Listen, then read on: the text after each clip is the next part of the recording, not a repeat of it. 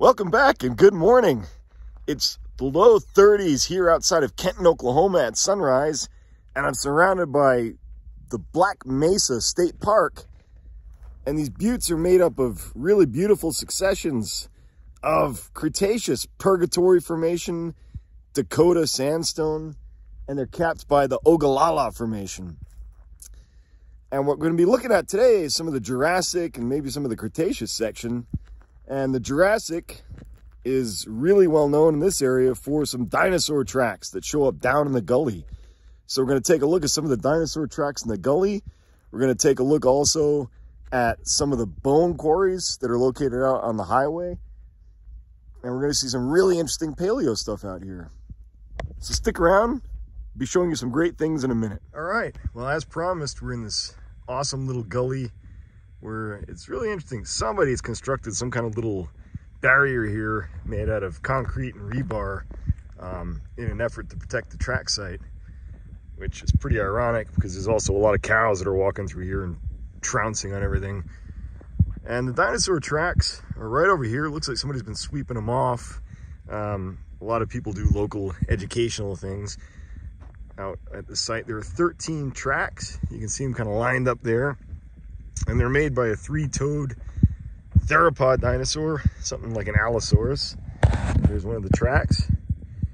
And it's been proposed that this dinosaur had a bit of a limp because a couple of the tracks seem to be sort of out of sync with the other ones. So there seems to be a little bit of a misstep between them.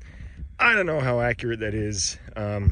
You know, you can see like this one here is turned in a little bit and then continues on.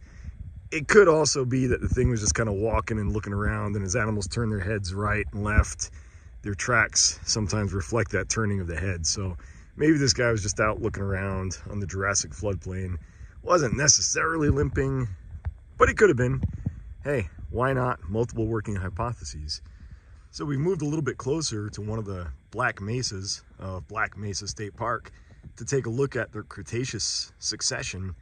That lower slope forming unit, that's the Purgatory Formation, which is a combination of muds, silt, sands, kind of near shore, deltaic, estuarine deposits. That big prominent sandstone ridge is the Dakota Sandstone, the famous sandstone that you can see all those spectacular dinosaur tracks in right outside of Denver at Dinosaur Ridge. And I'll be doing a video on that later on, so I'll show you all what that looks like. It's a big near-shore tidal deltaic complex. There are little tidal channels, there's tidal flats, obviously, where the dinosaurs are stomping around. So it's, again, one of these very complex near-shore sand bodies.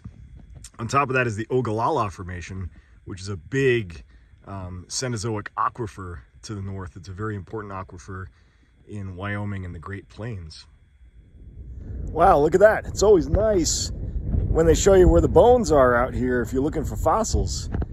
This is Stovall's quarry, and this is where he found the type specimen of the giant theropod dinosaur Saurophaganax. It's Oklahoma's state dinosaur. So we're going to go take a look at that quarry, see what the sedimentology tells us about it.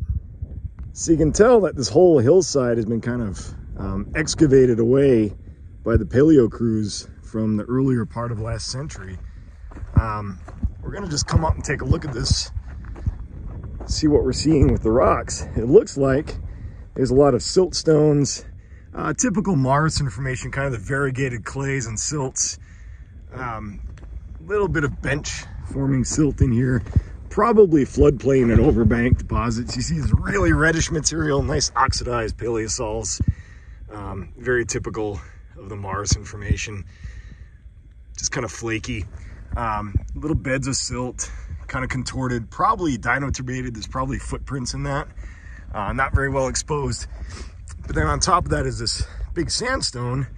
Well, not very big sandstone. It's only about maybe under a meter thick. There's some cross bedding to it, and some of the smaller cross beds over there are going due west. So this could be a little splay off of a main channel, like a little crevasse channel or something. So the bones were found in these floodplain deposits. I'm not sure if there are actually any recovered from the sandstone, but it looks like a typical Morrison quarry where This might have been kind of a floodplain watering hole, and the animals congregated, died of botulism or something, drought, and then sands covered them up when the river avulsed or when a little crevasse blade channel came in. Kind of interesting. A cool monument to an ecosystem that used to be.